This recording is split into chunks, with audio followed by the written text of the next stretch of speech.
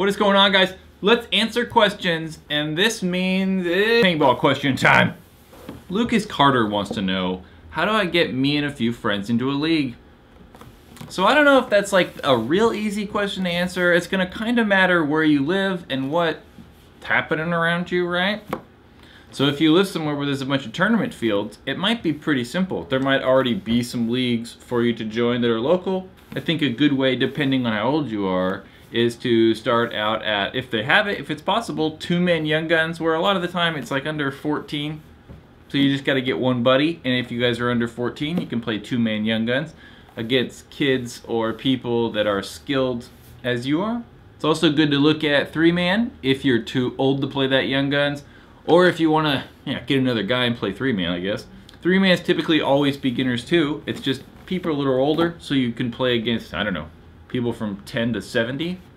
If you don't have tournaments in your area, approaching a field owner or staff that work at a field, ask them if they've ever thought about it, or if you could help out and help put one together possibly. It'd also be a good idea maybe look at the NXL 2-man stuff. I know if you go to playnxl.com, they have a bunch of the 2-man information on there. It's possible there's one in your area. I know around here, at least here in Northern California, there's a few fields that do like a meet and greet day.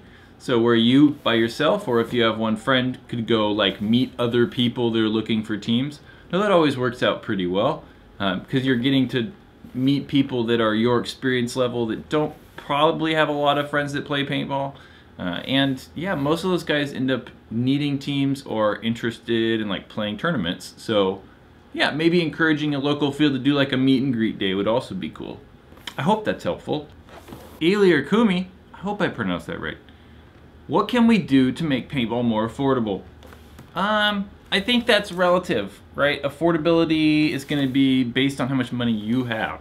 Affordable to one person might be expensive to another. And maybe some people think paintball's super cheap. But a good way, and I know a lot of people do, at least personally to make paintball more affordable to themselves, is play pump, right? I mean, you can get good pump guns for $200, $300, and you buy a 500 bag of paintball and can play all day.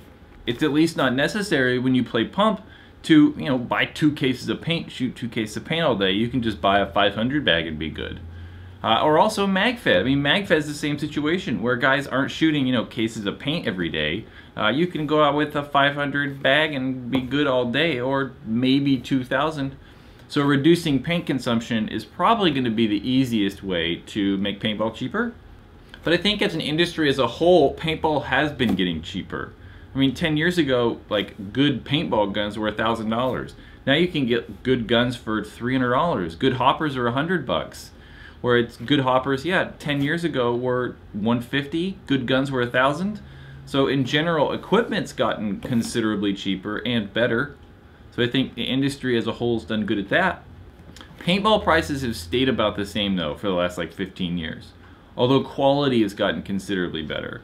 So yeah, let's say 10 years ago, a good case of paint was $60. Now that entry-level $40 paintballs are considerably better than they were 10 years ago. So I think paintball has gotten a lot cheaper, but a good way to make it cheaper, for yourself at least, maybe look at pump or MagFed. Theran Anderson wants to know, I'm an ex-player that's older, 32. Well, that makes me feel even older. How do I start getting back into the sport? I last owned a GZ Intimidator. I have one of those. Should I jump back into playing airball or just wreck stuff? I guess my courage is low to go play again. I don't know, just go for it, man. Like, whatever. People, when you had your GZ though, like 14 years ago, people are considerably better at paintball. I'll bet like, some of these Division 4 teams could beat like semi-pro teams 15 years ago. So a lot of the lower division people are even really good. So skill level at every level is considerably better.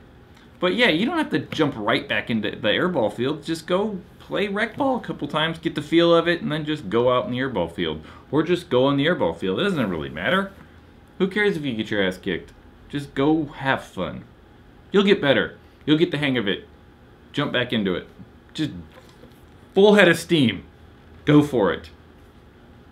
Nathan Santos wants to know, what are some cleaning tips on exalt barrel maids and hoppers? Well, barrel maids and hoppers are kind of 2 different products. So let's just say barrel maids. You can clean them however you want.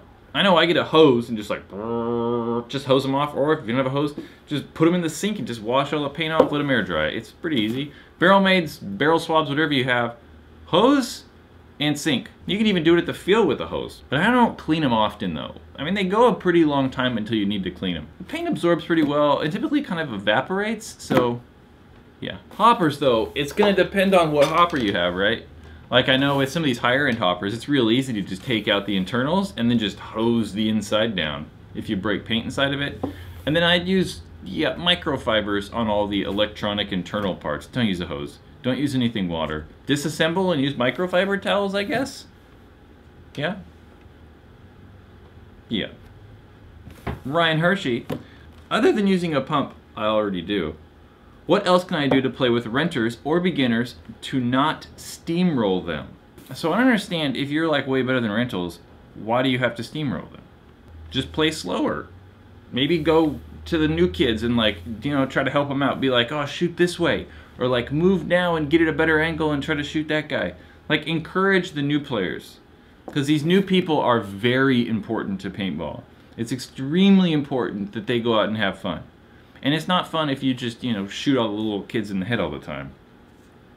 So try to be helpful. Give them targets to shoot at. I know when I'm playing rec ball, or there's renters or, you know, little kids around, I'll like hang out of the bunker, like bunkers right here. I just like hang out and like let them shoot at me and tuck back in and kind of like just mess with them. Give them something to shoot at. Let them have fun. Because it's very important that they continue to play paintball. If they just come out and don't have fun, then they're not going to continue to play paintball, and then paintball's not going to grow.